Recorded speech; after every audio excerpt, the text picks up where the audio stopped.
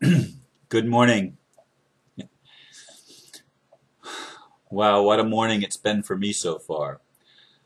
The title that I've selected for today is 2012 Waking Up Wired and Inspired. And I wrote a little blurb. Well, I got 2 to 3 hours of sleep before I woke up in a flood of inspiration. For more than a week, I have been researching and preparing my response to the court in regard to the hearing about my home. It is a draining process, and I would rather do many other things than wade through the complex maze of our legal system. Of course, my task is to deal with what is in front of me. I did not have the proper conclusion before turning out the lights last night, but I woke up wired and ready to complete the task.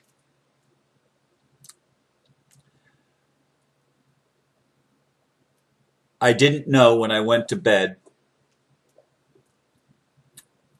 how to draw all the things that I had gathered to a close. And when I came to the computer this morning, probably 1:30, I know it was after 1 o'clock, but I don't think it was past 1:30. I really don't know because I wanted to go back to sleep and I couldn't because what kept coming to me was get up, we're showing you now. And it was like inspiration was there. And so I deleted a bunch of the stuff that I had tentatively planned to use. And I was given the conclusion. I was shown that before my feet even hit the floor.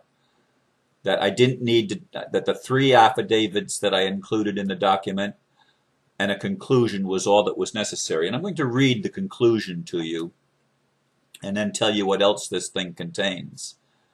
So for those of you that are facing foreclosure or have friends that are facing foreclosure and are dealing with the courts, some of what I'm going to share may be useful for you. And if it's not, then just watch another video on another day. But this is where I am today, and I'm going to just share not everything. I'm not going to read the entire 9 pages that I ended up with, but I'm feeling like it's complete, even though I've gone back and tweaked some things that I read the first 2 pages to you yesterday, and I did add a couple of things and tweak a little bit on what I presented a couple of days ago. But here's the conclusion that I came up with today, and I'm actually reading it to you. And it's titled Conclusion.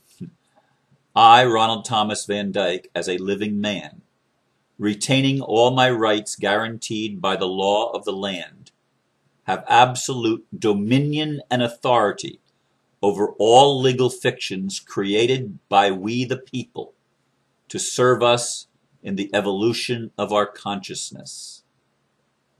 Within this document, I have established my status and set the stage according to natural common law for the just and equitable disposition of this matter by establishing facts necessary for final resolution in this case. It is my intention to participate in the hearing, scheduled for the 18th day of May 2012 at 11:45 a.m. in regard to PNC's motion to strike objections and motion to strike counterclaim before John M. Harris, presiding judge, acting under his oath of office in support and defense of the United States and Florida constitutions, in which he has pledged his honor and office to uphold all rights guaranteed therein on behalf of the people he is lawfully beholden to serve. It is my intention to bring with me at least 2 observers in order to view the proceedings.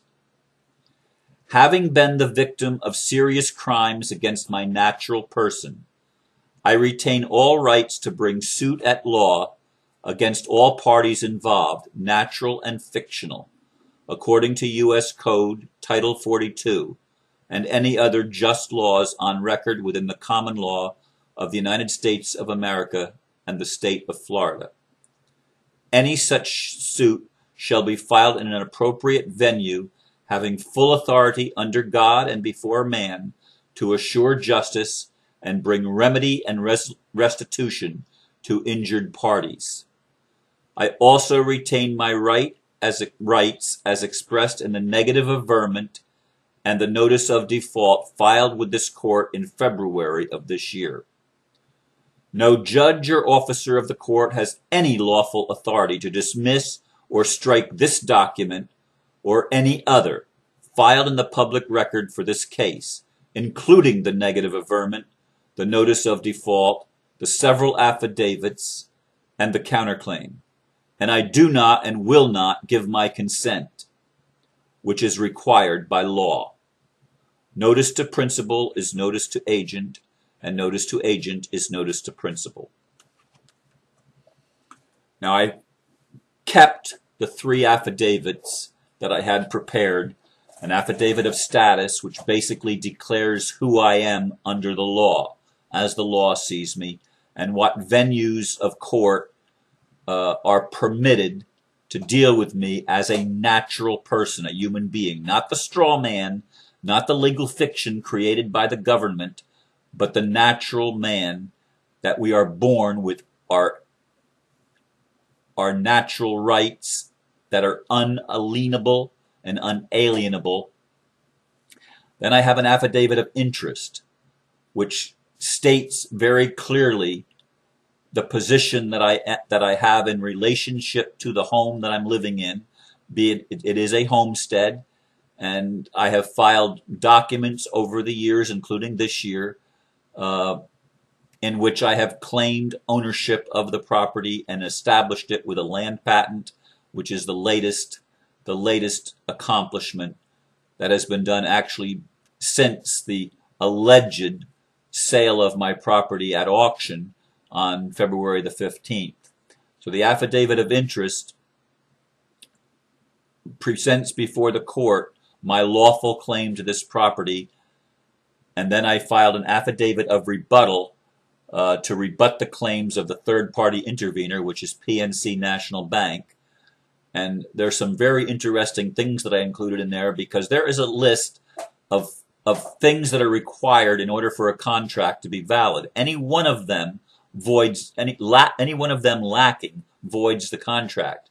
And there are 4 areas, yes, I believe 4 areas that I cited that void the contract. It was void at inception because it requires 2 parties, both of which 2 parties on opposite sides, each making a contribution to the thing. It can't be a one-sided thing.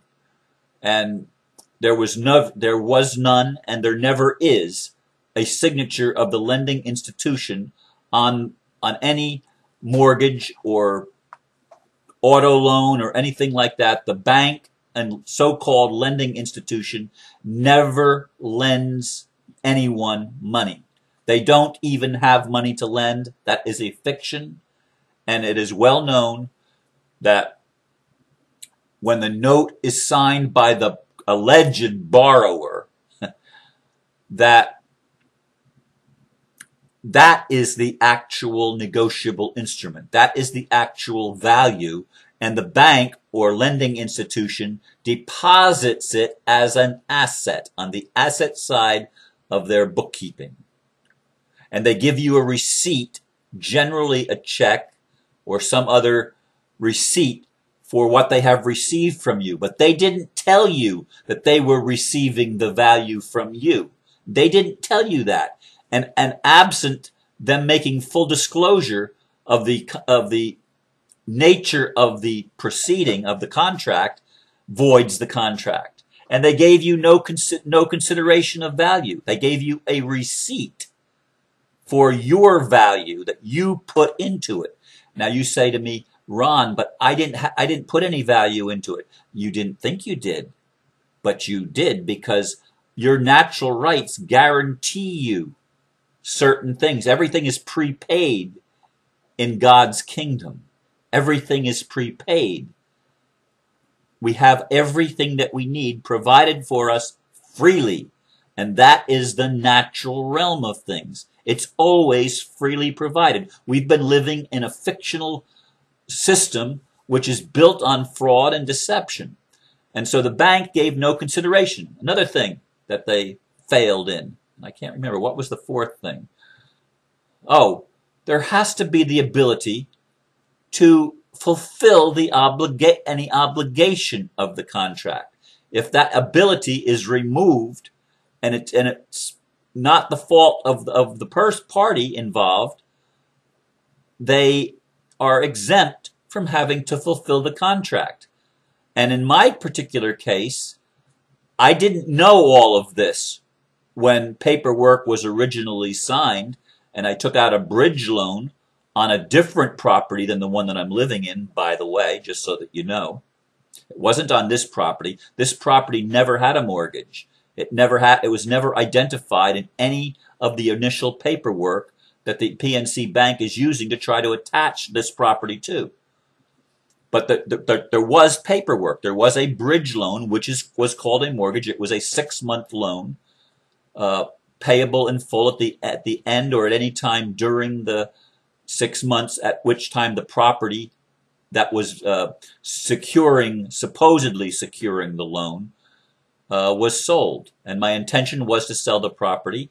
I had an offer in, I think it was the very first month. I can't remember, but it was an $870,000 offer. And of course, the lawsuit hit, and the offer was withdrawn. And then there was another offer toward the end of that year in November, I believe, of $850,000. And when it was revealed that there was a lawsuit, that offer was also taken back.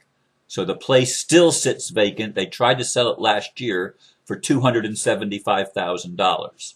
That's how much value, property value, has gone down, even though it's a riverfront property on the Indian River in one of the most pristine, or I should say one of the most prestigious areas of real estate within this county, the southern end of Merritt Island. It's a 2/3 of an acre plot of land, riverfront property. That is the property that was named in the note. Never my property. Never my property.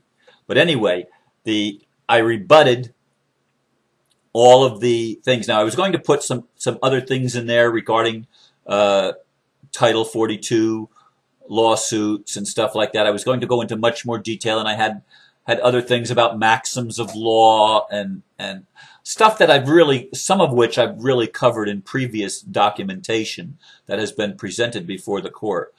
And I was told, just strike all of that. Just leave those pages out and just put in your conclusion. You've done enough with the 3 affidavits. You've got your case, your points made, and your case is resolved by law. And there's really nothing that they can do about it, because it is so ironclad, open and shut. I mean, they've ignored everything. They're not going to be able to ignore this.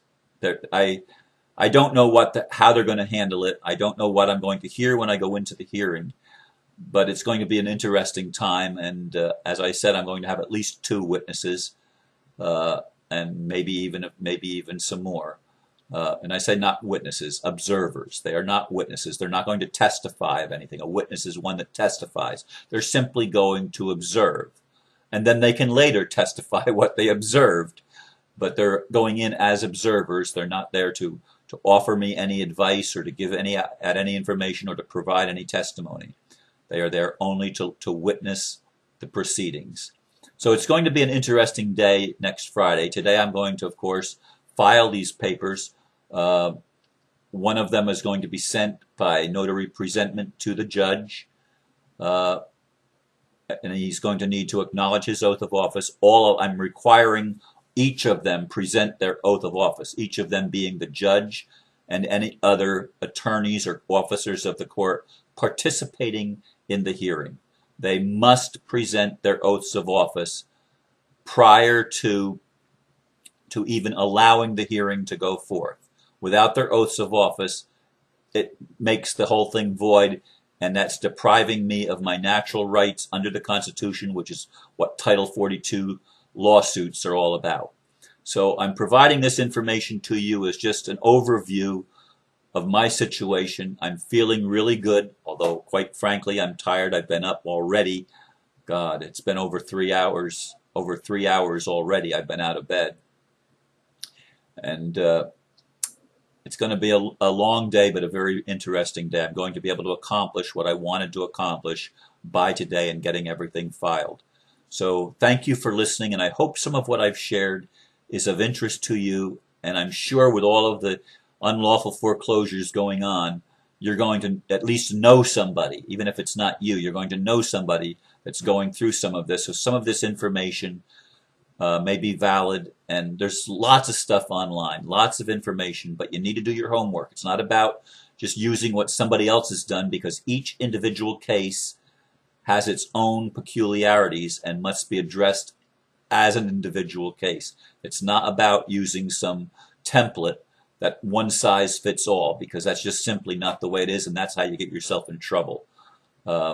So you can't use what somebody else has done in their case, because it may not exactly apply to yours. But we do have remedy, and there is restitution being made, reparations, I should say, being made for some of the wrongs being done. There's going to be debt forgiveness. All of this is coming to an end, coming to a head this year, and it's people like me and many others like me that are standing in the gap and just telling the court no more, telling the authorities, you don't rule over us, as I did in my concluding remarks, opening paragraph. So once again, thank you for listening. Namaste. Have a beautiful day. God bless you.